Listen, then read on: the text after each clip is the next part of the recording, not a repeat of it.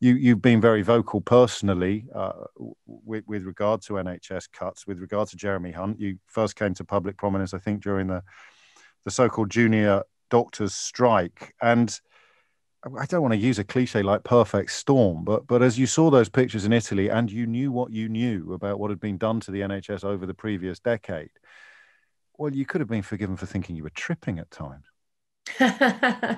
Yes, but with a really, really bad batch of drugs. Yeah.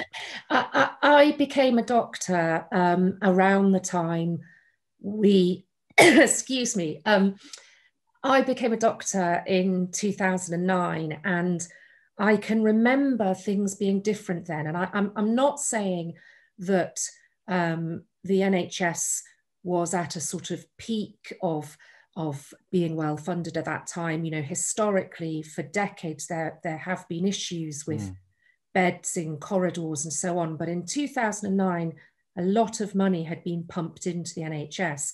And I do not remember seeing ambulances sitting outside the hospital unable to discharge their patients because there wasn't a single bed inside.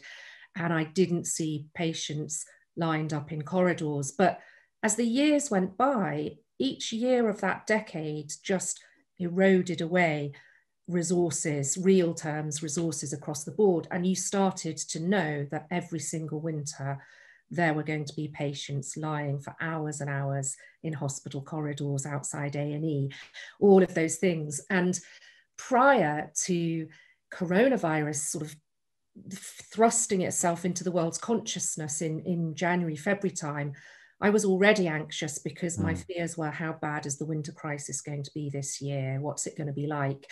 And that's extraordinary. We were used to just gritting our teeth and knowing that there weren't enough of us, there weren't enough beds, there wasn't enough of anything. But actually, we as a country had voted in a government who was quite happy to, I would say, systematically degrade the NHS in that way. And then to go into a pandemic knowing that your numbers of intensive care beds are so desperately low compared to most other countries in Europe, let alone America, that was really, really frightening, because we knew exactly how this was going to pan out, and we knew that we were going to be bearing witness to it. We were going to be looking into the eyes of the patients and talking to their families and having those horrendous conversations. And there was absolutely nothing we could do about it except speak out. And you can get into trouble for speaking out, of course. Yes, yeah, absolutely.